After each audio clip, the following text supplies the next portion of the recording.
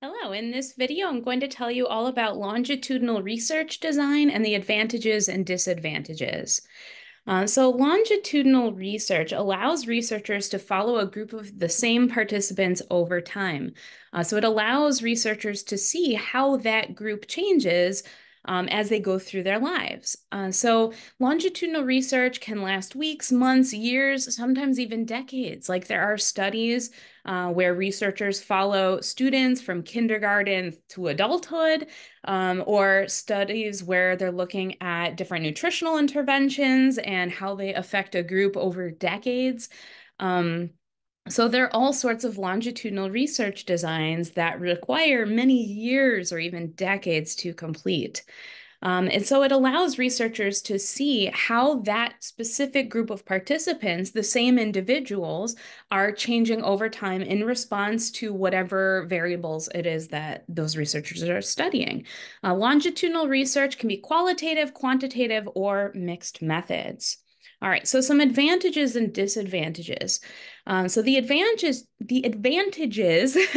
are that researchers can see how that group changes over time. So we could see like in kindergarten, what sort of personality traits that the students in kindergarten exhibit and how do those relate to their profession in adulthood or to their success in higher education or whatever it is that the researchers are looking for. So you could see relationships between variables at different time points. So like my kindergarten example, or like if we wanted to study attitudes of college students, maybe we could look at surveys early in their college experience and compare them to studies later in their college experience. We might find that that students who exhibit perfectionism or traits related to perfectionism early on might also experience more stress, anxiety, depression, and so on. So we can look over time at the same group of people and see how their responses or the data that we've collected earlier in the study can be related to the variables that we're also observing later in the study. The evidence in this type of design is usually stronger than in cross-sectional research, because in cross-sectional research, you're just getting a snapshot of what is happening at this one moment in time, which is not as reliable as if we're collecting data in multiple data collection sessions over time with the same group of participants. Another advantage is that in longitudinal research, you can also capture major life events that otherwise you might not be able to really see the result of. So for example, let's say in the study I described of perfectionism and stress, and we're looking at college students, participants that are already part of this study, let's say somebody has a baby or loses a job or a loved one or other major life events. The effects of those events can be captured through the study, whereas if they weren't already participating in the study, then we wouldn't have any way of really knowing how pregnancy during college affected that student, for example. Now, some disadvantages. A big one is that the multiple data collection sessions over time with the same group of participants can actually cause changes in the participants outside of the changes that we're trying to detect in the variables.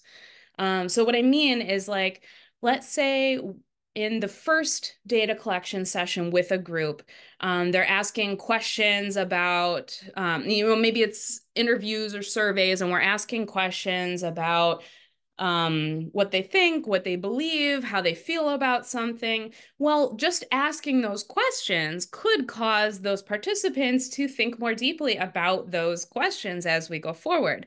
It could cause personal growth. It could cause them to make changes or make different sorts of choices as a result of the study itself, not of the variables that you're trying to measure.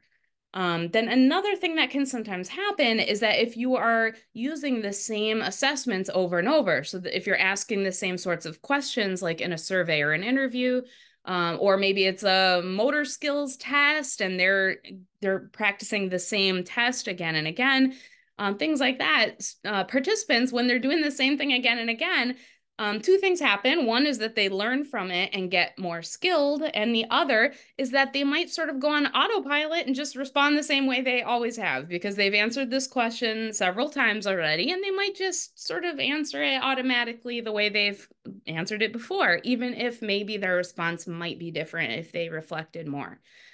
So that's a disadvantage that needs to be addressed in the limitations of the study. And also in the research design, before you even start the study, you can try to address that by varying the data collection methods as you go along. Another disadvantage is that there's high cost for a long-lasting study, both in time and money. So, of course, the length of time that the study lasts is going to be much longer than in a cross-sectional study, where cross-sectional study, it's just one data collection session and you're done. But with longitudinal, it's however long you design your study to last, weeks, months, years, however long that might be.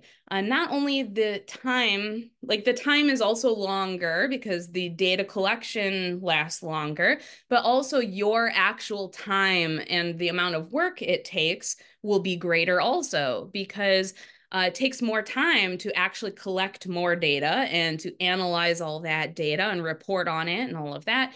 So it costs more time calendar wise, but also in the actual minutes of effort that is required. And then, of course, the longer a study takes, the more money it costs because the researcher needs to be paid. Sometimes there's money involved in facilities or equipment or incentives for participants, whatever it might be. It all costs more the longer it takes. And then finally, it can be difficult to maintain really long studies like the one I mentioned about following students from kindergarten to adulthood. That sort of study can be really difficult to maintain both because of researcher turnover and participant attrition. So participants dropping out or losing track of those participants. So imagine a study that's going to last 20 or even 30 years. Not all researchers are going to be able or available to participate in the same study for that long. When I say participate, I mean to run or to engage in that study for that long. So sometimes a study might have to end because the researcher is no longer available. Or most likely, or hopefully, that study will be passed on to whoever is working with that researcher and can continue on. Participant attrition is also kind of difficult because imagining you're following a student from kindergarten to adulthood, it can be hard to keep track of that student. How do you stay in contact with someone who's too young to even have a cell phone or an email address? And so, of course, especially with children, you would communicate through parents, but it's difficult when people move, people change phone numbers, people change email addresses, they lose interest in participating in the study. And so you can lose track of participants over time, which will affect your results. All right, thank you so much for watching this video, and I hope you have a great day.